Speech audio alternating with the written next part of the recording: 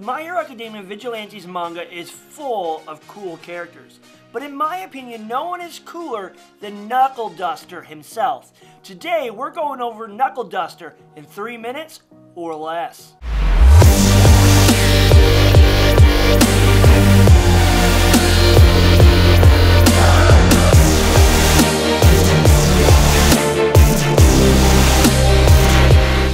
Knuckleduster is the epitome of a gritty and dark vigilante, often referred to as Batman of My Hero Academia. He looks and plays the part well. He wears a trench coat, dark clothes, and a black mask. But it is the shiny metal brass knuckles on both hands that really draws attention, deriving his name from those very weapons. This vigilante's only power is his fists. That's right, Knuckleduster is quirkless. While in costume, his methods tend to be, punch everything out and let someone else sort it all out later. Sporting a burly figure, beard, stubble, and a scar, he is an intimidating man.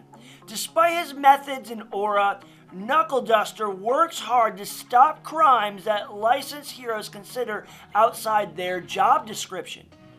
Obsessed with finding the source of the drug called Trigger, this vigilante can often be found pulling people's tongues out to look for discoloration. This obsession is fueled by the search for the bee user that is tied to his mysterious past. Regardless of his mission, Knuckleduster is easily distracted by a good fight. He displays extreme disappointment when pitted against weaker opponents. This vigilante doesn't shy away from fighting those with strong quirks either. Though rough around the edges, he wields a sharp sense of humor. Knuckleduster loves cracking jokes at the expense of others, especially his opponents.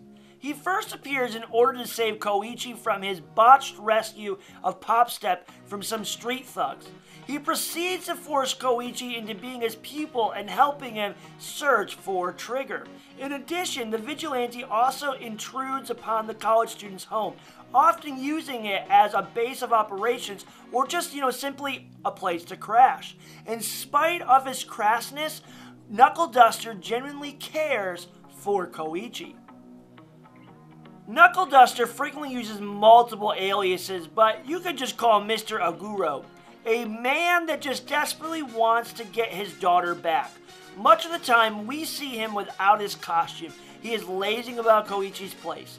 The old man can also be seen without the mask while training his pupil in the ways of hand-to-hand combat. Like the other two in the little vigilante trio, Mr. Aguro is just an ordinary man by day, maybe even more so. But once nighttime strikes, he is totally a different person. While he prowls the streets as a fist-fighting geezer, Knuckleduster. Well, there you have it. Knuckleduster in 3 minutes or less. If there's any other character you want me to do in 3 minutes or less, make sure that you comment them below. Thanks for watching, guys. Don't forget to like this video, subscribe, and hit that notification bell so you never miss a video. And we will see you guys next time.